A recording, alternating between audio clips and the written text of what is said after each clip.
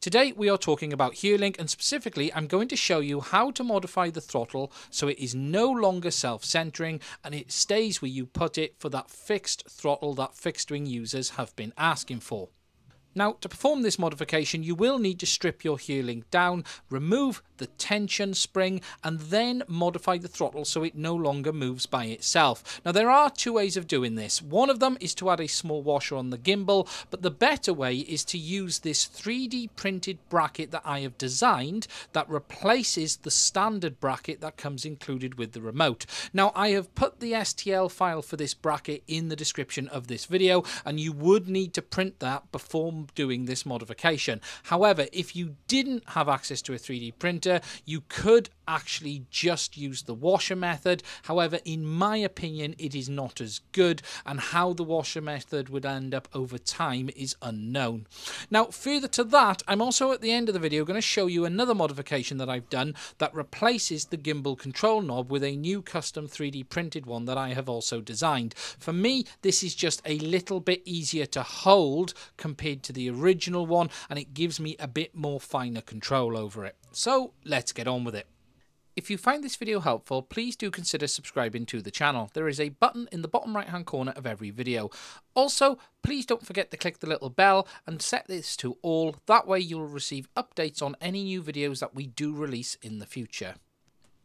So the first thing we will need to do is remove the two grips on the side of the remote. These are held on with little plastic grips as well as some adhesive tape. To remove these, you need to push them outwards away from the remote. The easiest way is to just prise it open from the back on the side and flip them upwards. Now, these little clips are just sort of holding clips. They're not actually proper fitting clips, so you do need to be a little careful, but they will just pop free.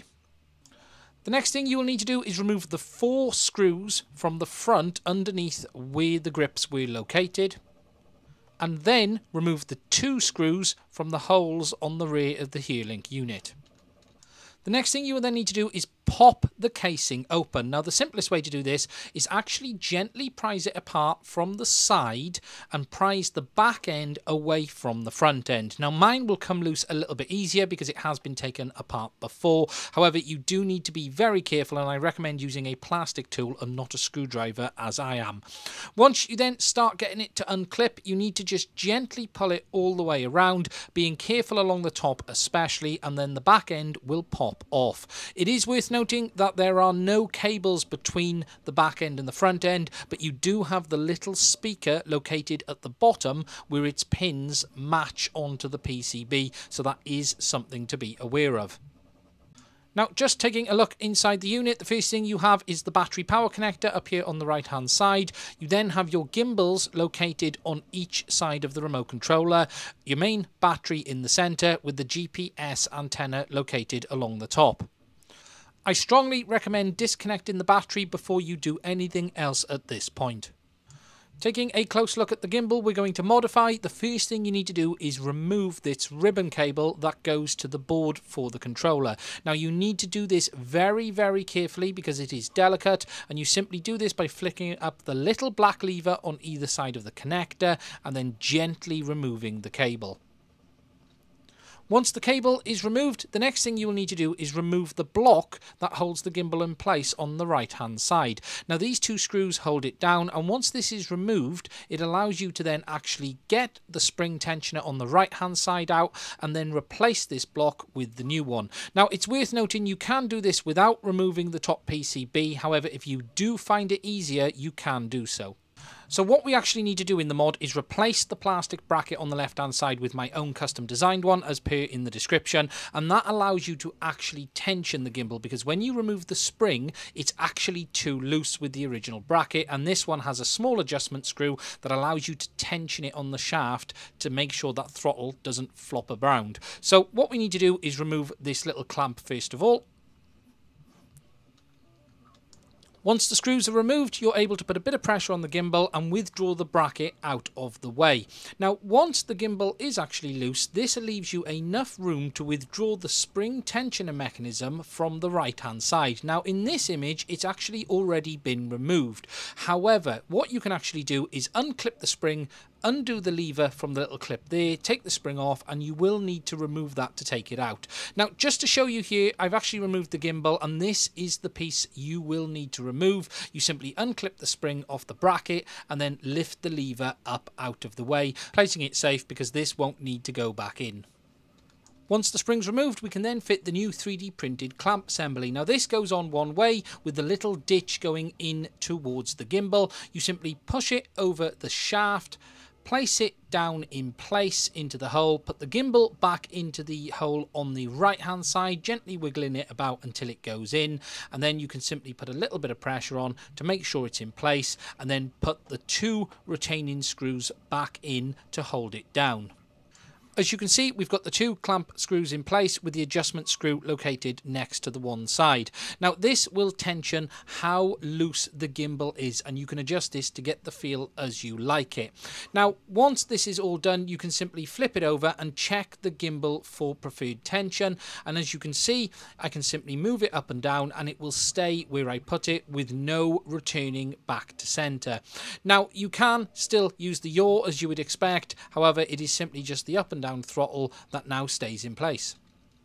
Now, something I will add is you can actually do this mod without having a 3D printed replacement part. You can simply do the same thing by adding a 0.5mm washer onto the shaft on the gimbal and then refitting the existing clamp. Now, again, the reason you need to do this is when you remove the spring, there's just not enough tension and the stick will flop around.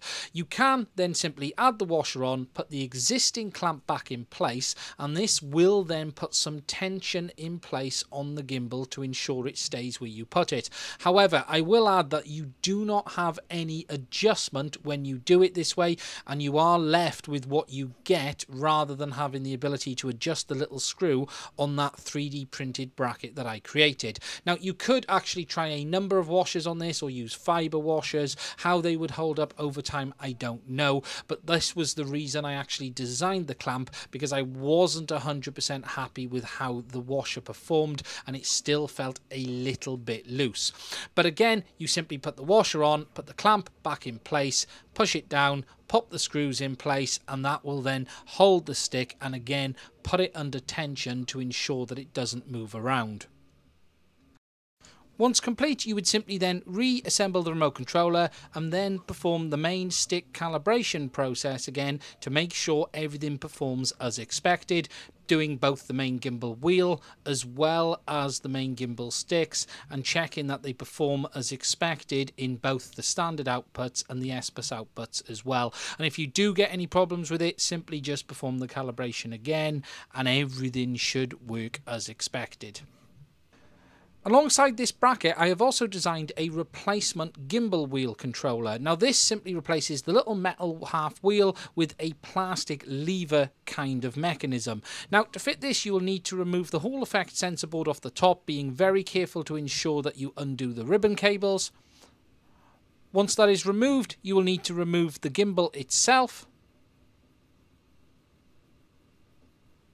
Then you will need to remove this clamp assembly that holds it in place along the top. Now this is a very thin little plastic bracket which is held down with this little screw down here. It's also worth noting that there is a little LED behind this as well that is attached to the little ribbon cable up on the left hand side. Now there is a little spring mechanism on this, so you do need to be very careful on how you take this apart and look at what you're doing as you do it. And the idea is you simply replace the metal wheel with the plastic one that I have created. So you would simply take it apart slowly, very carefully withdrawing it out of the case, removing the LED wire, and then simply swapping over the parts from the existing one to the new one. Now as you can see here, I had an orange test piece in place, but the process is exactly the same as it is on the original one. You simply need to undo the little screw that is on the top, withdraw the small metal bits and the spring, and then swap everything over onto the new plastic lever, very carefully making sure that you do not break the little shaft on the end, because it is extremely thin and very easy to damage, and if you do that, your gimbal won't work at all. Now you can see everything is put back together and the lever is ready to reassemble, and again make sure you test it and it is doing everything that you expect it to do once it's been refitted. And that is pretty much it for this video. Now, as I've said, I will put the links to the STL files for this in the description of the video. Also, please do take into account that performing this modification could affect your warranty, and only do so if you are 100% confident in what you're doing.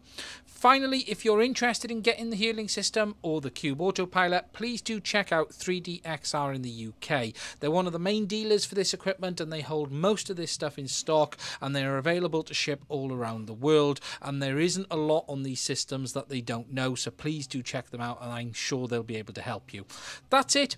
Thank you for watching. Please do hit that subscribe button, and I will do another video again soon.